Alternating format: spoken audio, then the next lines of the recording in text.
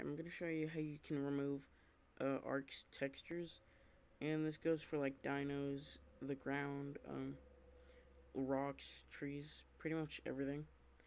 And so first you want to open up your Steam games. Just want to click on Arc, want to click on Engine, want to go to Config, and you want to click on Base Scalability, I think.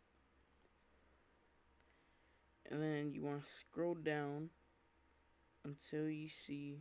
Okay, this is a lot of other stuff if you want to change it, but you can mostly just change it in the regular Arc settings, except for the textures that much.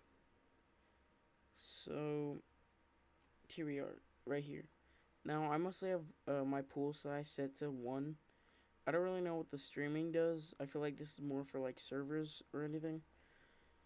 But alright, yeah, I set them to 1, and 1 pretty much just makes the game look like Play-Doh.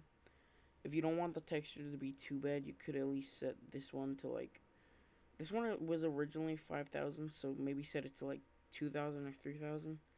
This one maybe 300, 50, and 100. And maybe you won't get really bad textures. But anyway, I just set mine to 1. So then I'm gonna go show you what it looks like right now.